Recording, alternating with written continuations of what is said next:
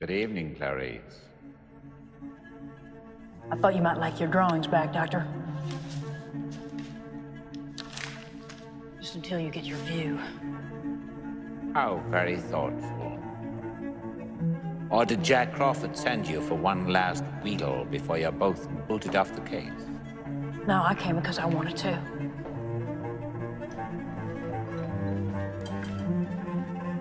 People will say we're in love.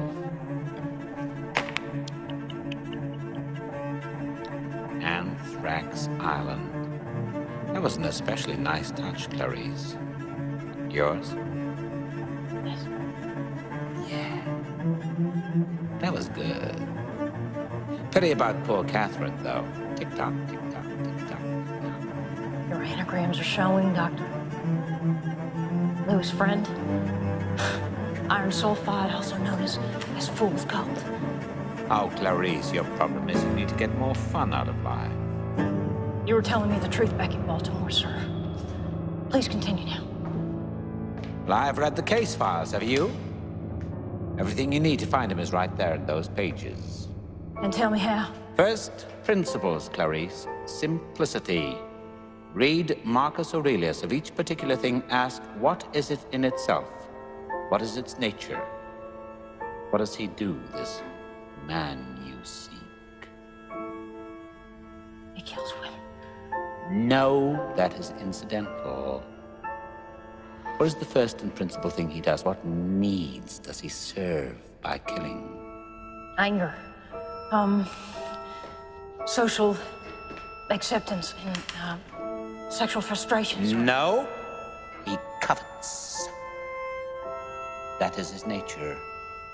And how do we begin to covet, Clarice? Do we seek out things to covet? Make an effort to answer now. No. We just... No, we begin by coveting what we see every day. Don't you feel eyes moving over your body, Clarice? And don't your eyes seek out the things you want? All right, yes. And please tell me how. No. It's your turn to tell me, Clarice. You don't have any more vacations to sow. Why did you leave that ranch? Doctor, we don't have any more time for any of this now.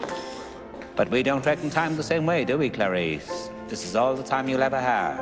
Later. Now, please listen to me. We've only got 5... No! I will listen now.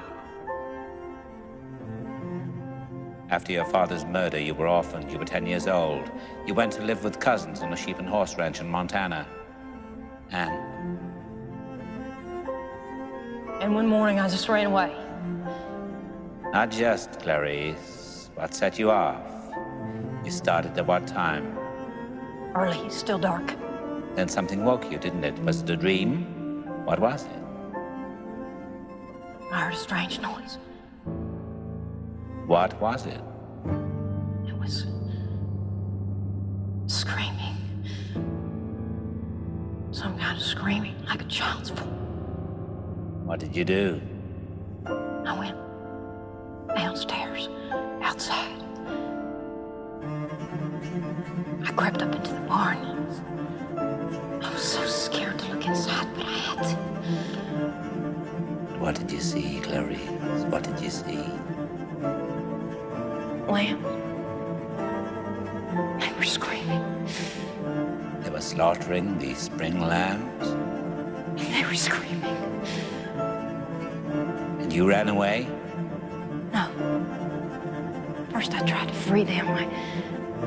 I opened the gate to their pen, but they wouldn't run. They just stood there, confused. They wouldn't run. But you could, and you did, didn't you? Yes. I took one lamb and I ran away as fast as I could. Where were you going, Clarice? I don't know. I didn't have any food, any water, and it was very cold. Very cold. I thought if I could save just one, but he was so heavy. So heavy.